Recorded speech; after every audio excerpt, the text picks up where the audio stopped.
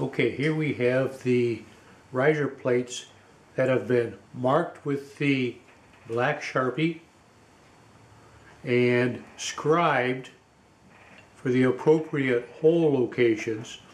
And how I did my scribing was I just used my caliper and set it to the appropriate distance and made my scratch marks. If you're real careful and you don't press extremely hard, your caliper will do a very, very good job of scribing. And you have your measurements that can be quite accurate because of it. Granted, you'll lose just a little bit of accuracy because of the angle you have to hold the caliper, but it will give you a good placement. The hole clearance that will drill into the plates will more than compensate for any inaccuracy with holding the caliper at an angle. Your automatic punch is going to be your friend here. First off, you move the tip of your punch across the scribe lines.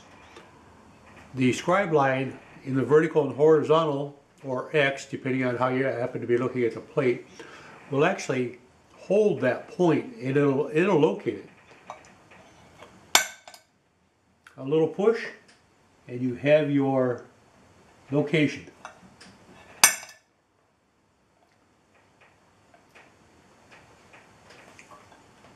And again, the point on this punch is very, very small, and it actually finds the cross point of the scribe lines very well.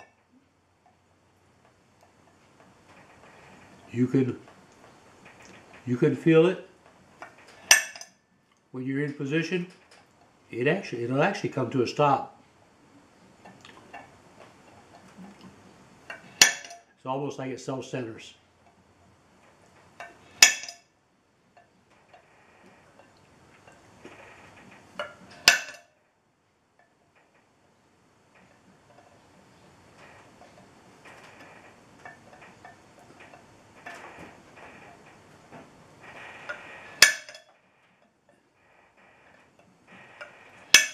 That's the advantage of using this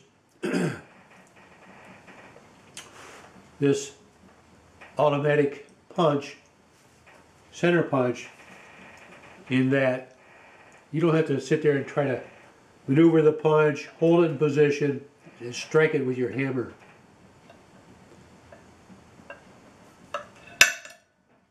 Just this simple.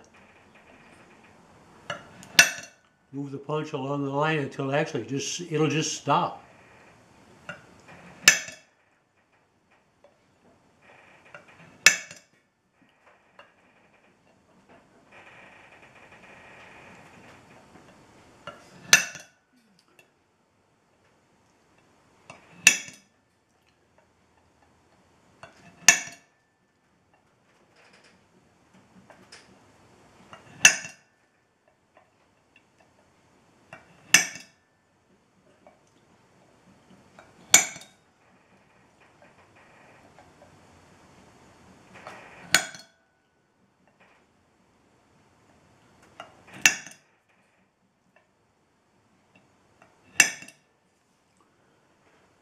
It's just that quick, it's punched. Now, once we have our initial location for our holes, we can go in with our heavier center punch, strike it, and enlarge our location for the hole. And I will go ahead and do that now.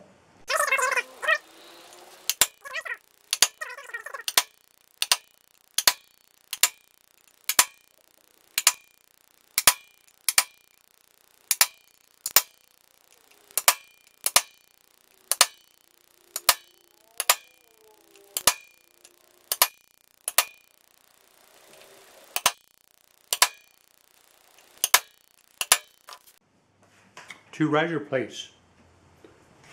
Marked, dimpled, ready to center drill and drill to size. Now, I can't stress enough the importance of making a little sketch. In particular, these 8 holes on each of these riser plates. These 8 holes need to match the location on your aluminum extrusion. And the end profile of this extrusion should be available from your manufacturer, a detailed sketch from your manufacturer showing you the XY coordinates so that you can accurately transfer hole locations from here to whatever it is you're mounting up to it. These 4 along the base of the riser plate will be for my mounting to the bearing carriers. It'll be something similar to this, and lo and behold, I think we might have something going on here. So what I'll do is I will go ahead and mark my carriers, get them scribed, get them punched, and we'll do all of the drilling and tapping into the carrier blocks all at one time.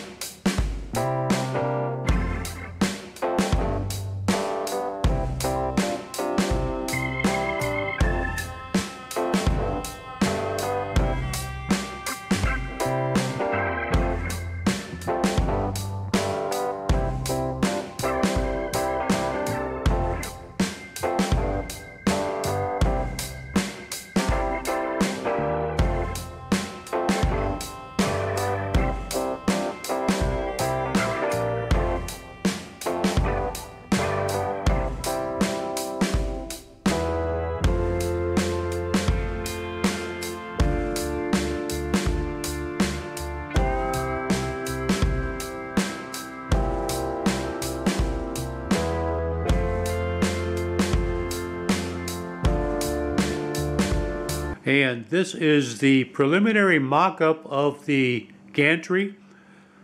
The risers and the carrier bearing carriers are just basically sitting together up on the Y rails. And this is a real quick close-up of the assembly. Again, this is just preliminary mock-up. The next operation will be to cut the Y linear rails to length, mount them up, mount the bearings, and make the thing slide back and forth. Until then, have a good day.